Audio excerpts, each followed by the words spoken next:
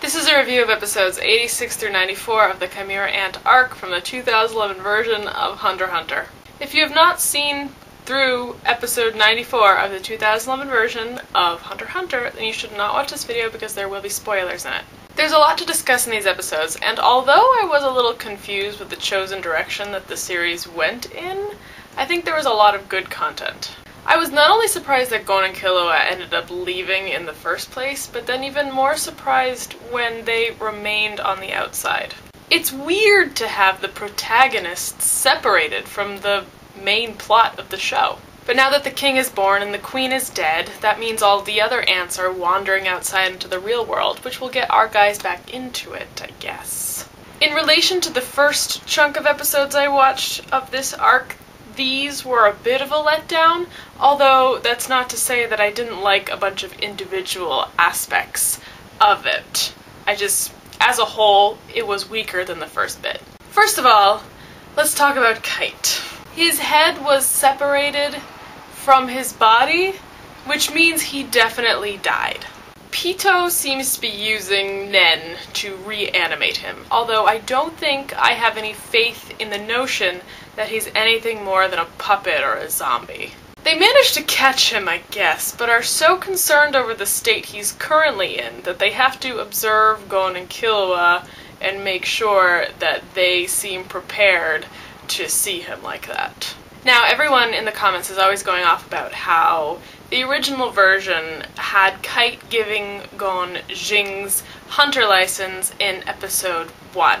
And the way they did it in this version, the timing of when he gave Gon the hunter's license made it really obvious that he was going to die very soon. But to be fair, it became really obvious that he was going to die once he told Gon to run away if things got too dicey. Kite was a good enough character, but I think Kite as we knew him is pretty much never coming back. I think it's something that Gon will have a very difficult time coming to terms with once he finds out about it. Even if Kite still would have been defeated regardless of whether Gon and Killua were there, Gon is going to feel like it's his fault. Unfortunately for him, maybe it is his fault, along with Killua, who has already come to this conclusion. The only realistic thing they could have done in that situation was run away, which is why it's so odd to me that Killua is getting so much crap for it.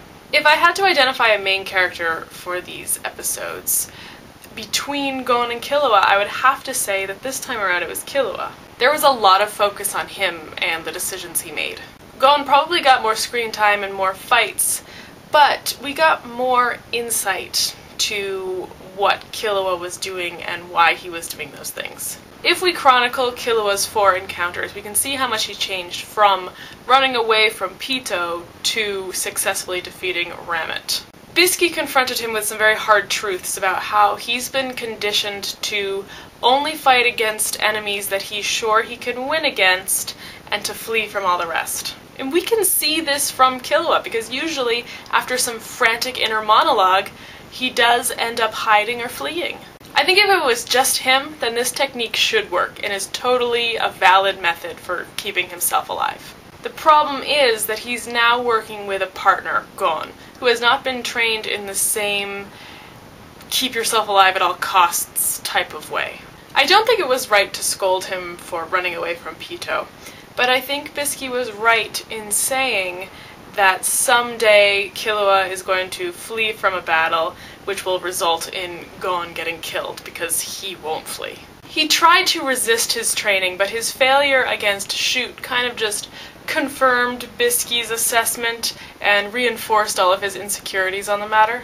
And up until that part, I'm pretty much on board. Killua even said that Gon would be better off without him, because he wouldn't go into a situation thinking he had someone to rely on, when in fact he didn't. But then Killua was able to step up and help Gon while he couldn't use Nen, and protect him from anything, including Ramit. The thing I didn't really get was what he ripped out of his head.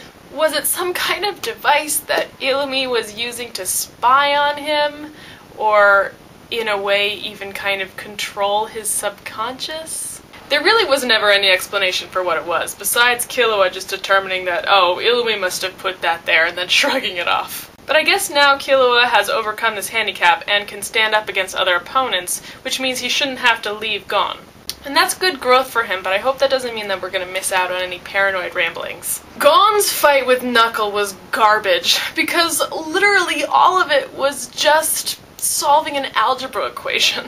If your technique takes 8 minutes of an episode to explain, and the gag is that it's way too confusing to be understood, then it's too elaborate and needs to be made simpler. But like Killua's fight with Shoot, we really didn't get to see any of it past the explanation.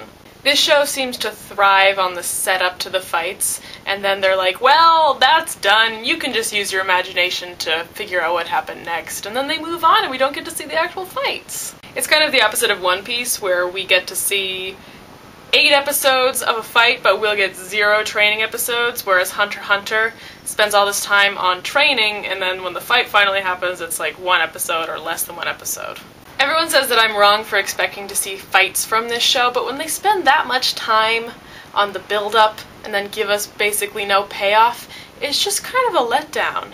But I suppose Gon's big character moment was after the fight, when he broke down because he wasn't able to enter the country again to save Kite. Personally, I like it when the show's hero loses or becomes weak, because that's when they have to be the most honest about what they really want and what their motivations are. That's when we get to see their insecurities and what's really troubling them.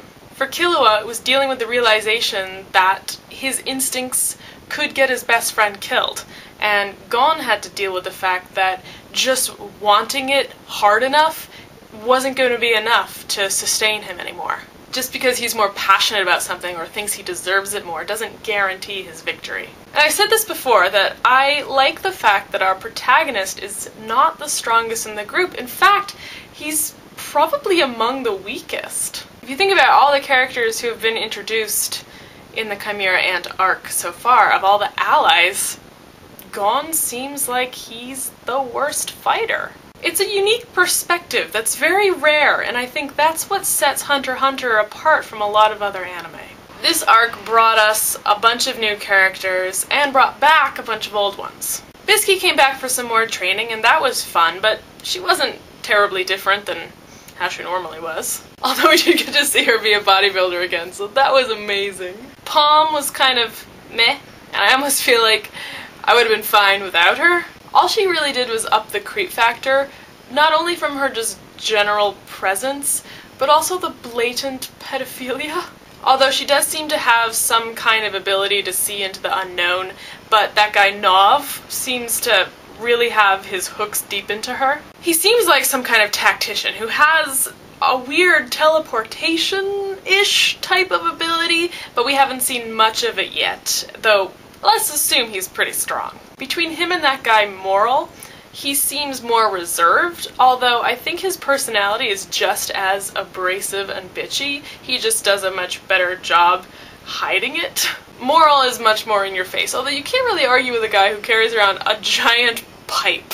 Along with Knuckle and Shoot, these are the guys that went into the Chimera Ant area and started taking out large portions of them. With Netero, of course, which is just kind of a good time. But you want to know the best thing about these guys? They might die, but also they might not. This makes it so suspenseful because I don't know who's gonna make it to the end and who is gonna be killed. The only 2 characters that I feel like will definitely survive this arc, with no question, are Gon and Killua.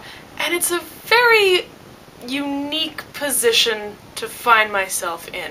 In addition, Hunter x Hunter deaths are frequently not too glorious either, so even if it is a relatively main character, he could still have kind of a terrible death that doesn't have any meaning. So not only do they happen to people that you don't expect to die, but they happen suddenly at very unexpected moments. This is an amazing quality that this show has, and no one can take that away from it, whether you're a die-hard fan or you're a die-hard hater. But I guess now we have to talk about those ants a bit. They finally have changed things up now that the king has been born.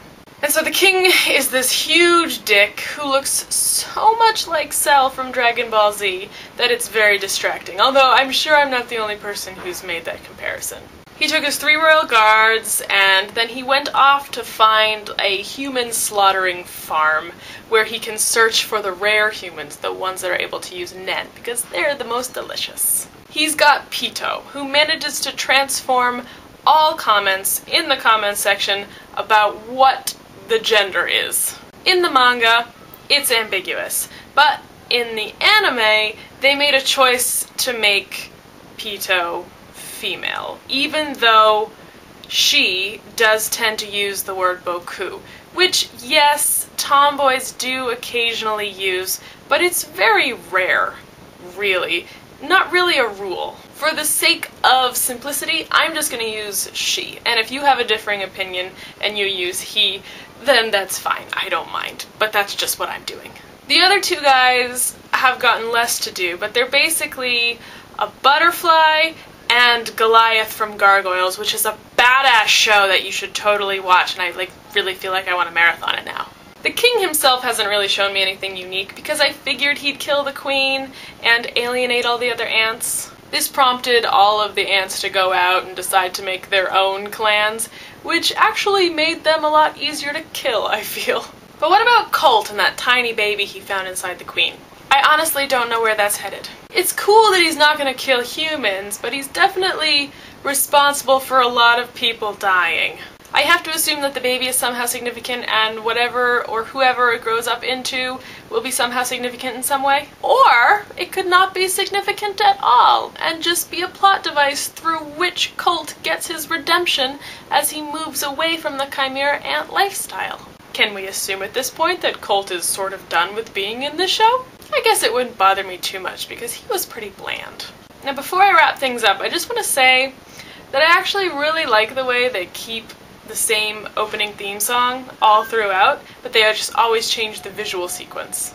I don't know, I think it's a good way to brand your material by always keeping the same song. But that's all I'm going to talk about for these episodes. Next up, I'm going to be watching 95, 96, and 97 as a triple feature. We're probably going to be seeing Zombie Kite pretty soon, which is not necessarily something I want to do, but it has to happen, so might as well be now. I suspect that's probably one of the reasons why you guys wanted me to watch these episodes. I'll see you next time. Bye!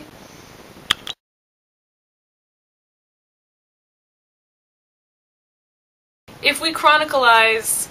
Chronicalize? Chronicle.